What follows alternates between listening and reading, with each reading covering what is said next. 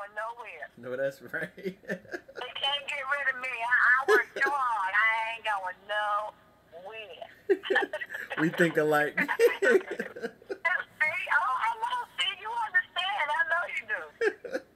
Right, right. I understand completely because I do this every day, for the love of it, and it just don't get no better, It's Right. I it's mean, just and you look at the many people that it's funny. I'm very much a night baby, and I'm sure it's like my occupational hazard because I'm in clubs and working and gigging till 2 in the morning or whatever. In New York, whenever I am home, then I might hang up for a second because I have to wind down, and I can be coming home while I'm watching people like get ready and going to work, and I think, wow, thank you God. You know what I mean? 'Cause, right.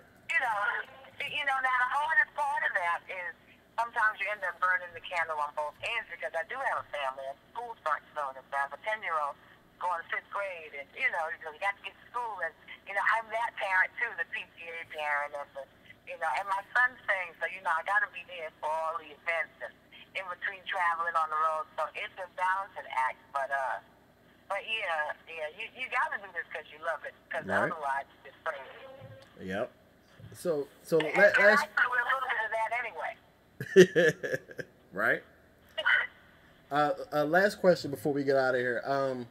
Do you have any words of inspiration to, upcoming songwriters, singers, actors, from your point of view, like, any tips or anything to help them out? First, make sure that you keep in mind that it is a business, whether it is in the acting or the music or the writing. With the publishing, like, baby, get your publishing. And, you know what I mean? Because that's that residual money. Go on and get the residual money. Right. Some artists want to be, there's a question that a friend posed to me, and I love it, and I use it whenever I do my Black Velvet Mondays. First of all, our mantra on that thing is trust your gift. Like I always say, God gave everybody their own thing. And that doesn't even have to be just music or whatever. God gave everybody their gift. And you have to trust that. When you speak musically, like a lot of the young babies want to be Beyonce.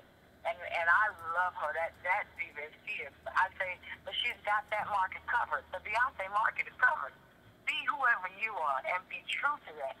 That way, whenever you're recording or when you're being or whatever, you're on stage, you're not like begrudgingly doing somebody else's music and it doesn't speak to who you really are as a person. I believe that instead of trying to follow a trend, be yourself.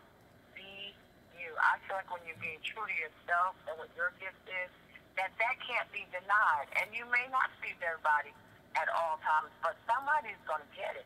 And you'll be able to live with yourself and do what you do without it feeling like work. But make sure you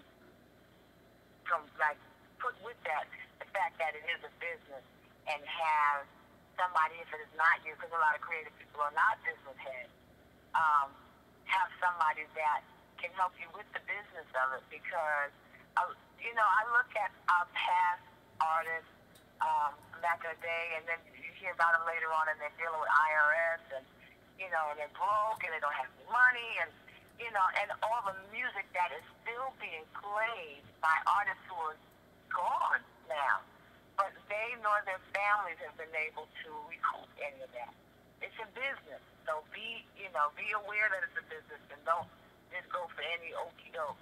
That was also an issue with me with the record labels. Like sometimes the people making a decision, if it didn't work, they go, oh well, and then they take a vacation day. Which is you. You know what I mean? Right. So be who you are and trust that.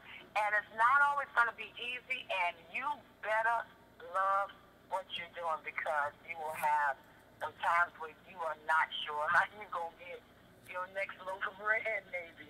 You know what I mean? Because it can be that. But, just when you know who you are as a human being, then you better know who you are as an artist, and then you can work along with well. All right. Thank you.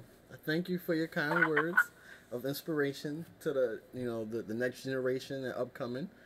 I thank you for this interview. I wanted to go back to real music. Okay, let's go back. I heard a story once, just from what I was going to play this and he's also promoting a Prince concert. And they said Prince asked if there were any musicians in the house, and somebody said, yeah, raised their hand, said, yeah, and they said, what do you play? And he said, a sampler.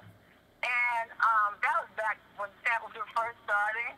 Mm-hmm. And though there is an art to that as well, I want to get back to the days where people are singing songs and have stories, and they're making music from their heart, and and there's a way to tie both of those in together with like the dope samples and stuff.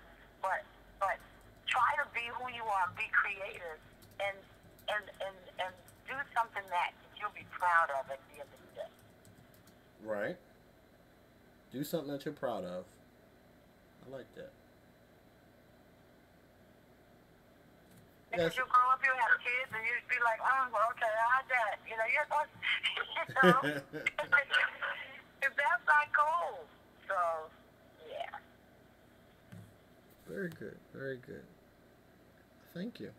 That wraps up this interview for Mr. West Blog Time, and I thank you again, Mrs. Riley, for for your time.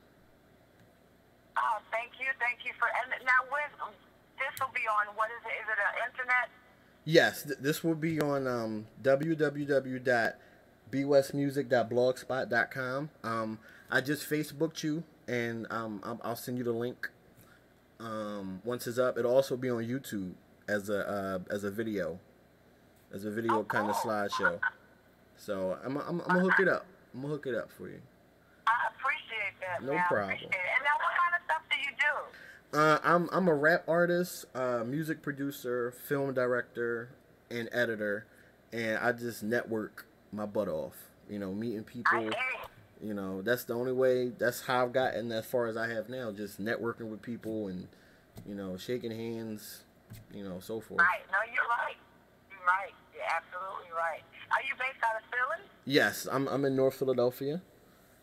Okay. So I'm always back and forth between Philly and New York. So, so when I come up New York, maybe we could link up or something, Yeah, and especially if you're coming up, if you get here on a Monday, I'd love for you to check out my Black Velvet Monday. Okay, yeah, I'll come up for that, definitely. Yeah, I think you'd love it. I'll be here till I think the second week in September, so that's like right around the corner. But definitely, when you Facebook me, so when I get in, I'll definitely hit you back, and we'll stay connected. All right, I like that. All right. Yeah. So we stay connected and just build, And I also want to thank Terrence, when I talk to him again, for this, connecting this bridge. Oh yeah, definitely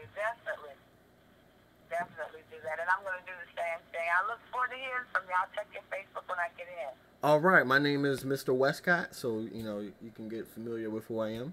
Robert Westcott is the name, so you can look for me. Okay. All right, thank you. All right. Well, thanks so much. I appreciate it, man. You're welcome. No problem. So I'll talk to you soon. Okie dokie. All right. I have a good one, man. All right, you too.